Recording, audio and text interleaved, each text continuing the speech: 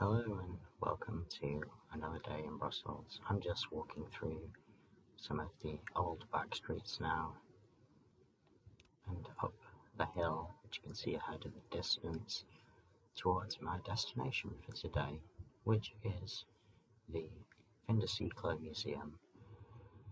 Here we have a street with several very old houses. There's a mansion there, and then here on the left you have the famous Old England building. I'm now at my destination, which is the Museum of Fine Arts, and this is the turn of the century section. So you can see we have several very well-to-do looking members of the Belgian bourgeois in the gallery here.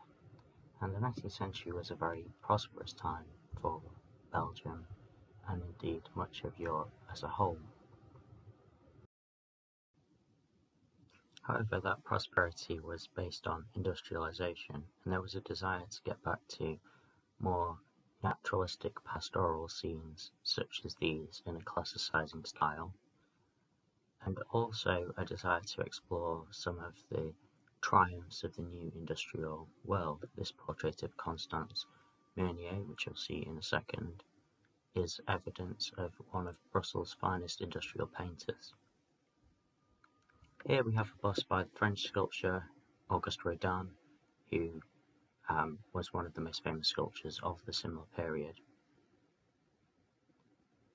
Along the rest of the gallery we have several pictures of 19th century interiors, and you can see how many luxury goods were beginning to become more commonplace due to trade expanding throughout the world. This painting is a very large one of early man in a classical style. You can see he's got man's best friend already, the dog. Now we have some paintings by Hippolyte Boulanger. These were heavily influenced by the French Barbizon school, which was interested in nature and the wilds during the mid-19th century.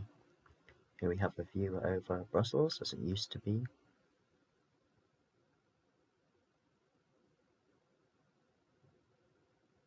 And now we come to some works by Meunier, whose self-portrait we saw before.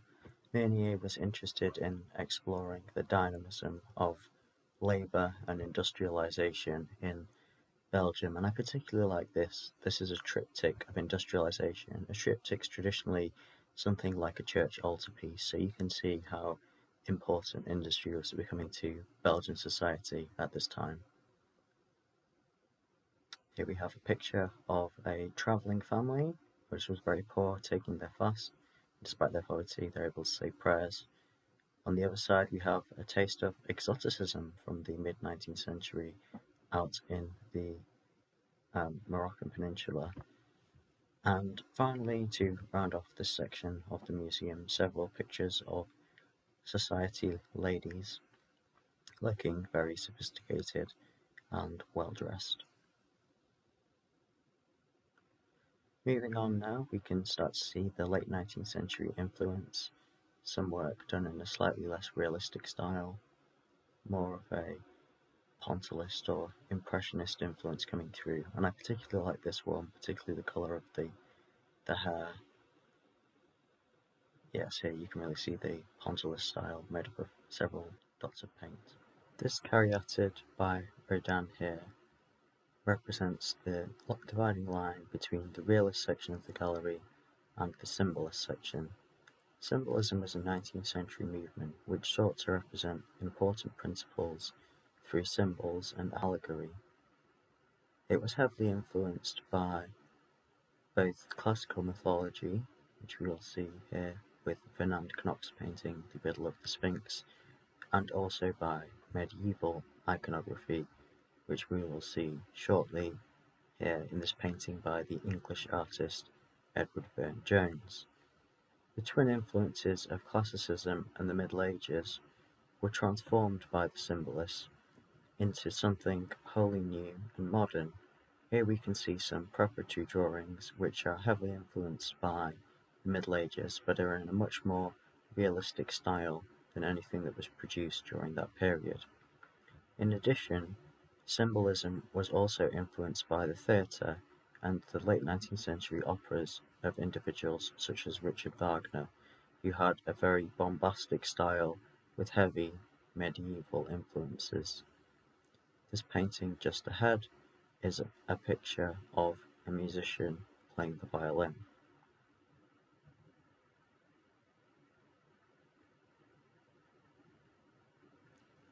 Symbolism used new materials in the 19th century, such as ivory, which came from Belgian's colonies in the Congo. The Belgians did some horrific things in the Congo, but these materials from elephants were relatively cheap, and this enabled them to make excellent sculptures.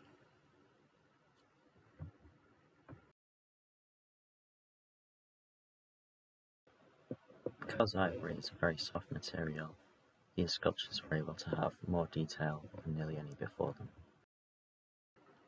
The stage influence of symbolism did not just extend to opera. Here we have a painting of Ophelia from Shakespeare's plays. Here we have a work by Emile Fabry showing that symbolism was not just about an aversion from naturalism in fantastic subject matter, but also in simpler forms and more expressive shapes.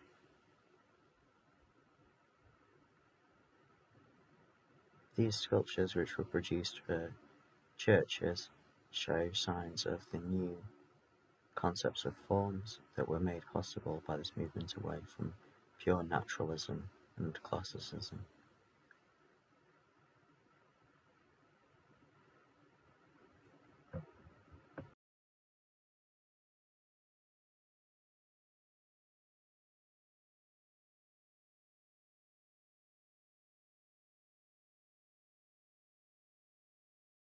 Symbolism was tied up with the decorative arts movement known as Art Nouveau. Art Nouveau sought to take natural forms and apply them to furniture and other forms of decorative arts, including pottery. Here we have some very fine late 19th century pottery and glassware. You can see the highly colourful and naturalistic lines of Art Nouveau throughout all these works, including this sculpture.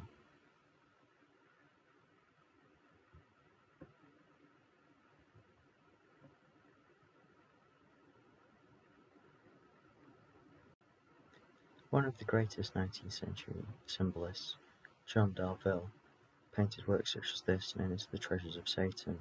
This allegorical piece shows the male artist trying to escape from the snares of wealth and women, which could corrupt his art.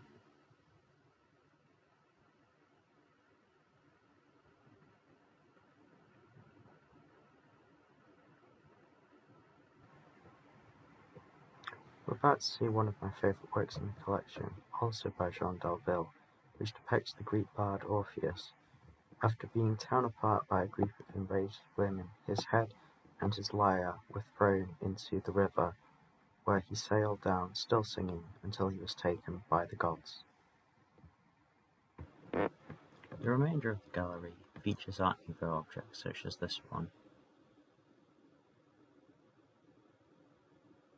as well as classicizing paintings but redone for 19th century taste.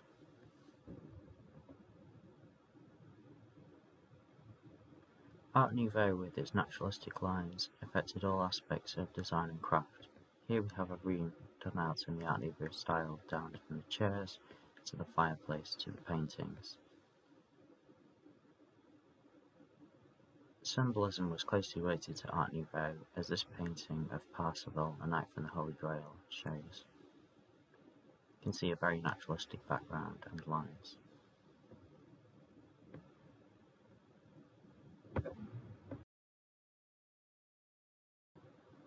Art Nouveau drew upon numerous influences which were available in the late 19th century.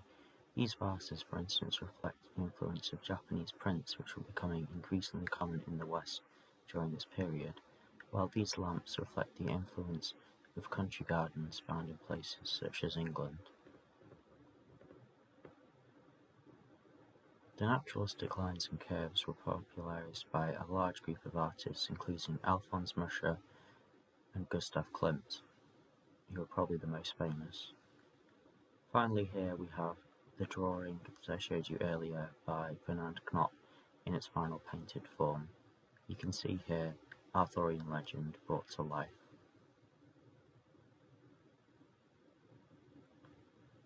In these new, fancy Art Nouveau rooms, masterpieces such as this would have been the province of the new bourgeois.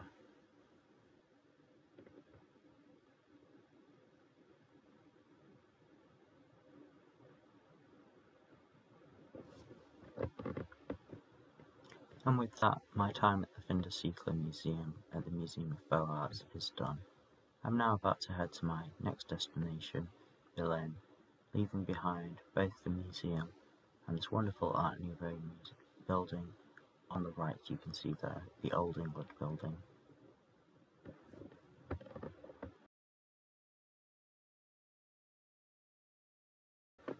I'm heading to Germany on board a train known as the ICE or Intercontinental Express. It's a very fast train, but I do want to point out one of the things I'm going to see on my journey. This Cologne Cathedral, one of the most impressive medieval cathedrals in the country.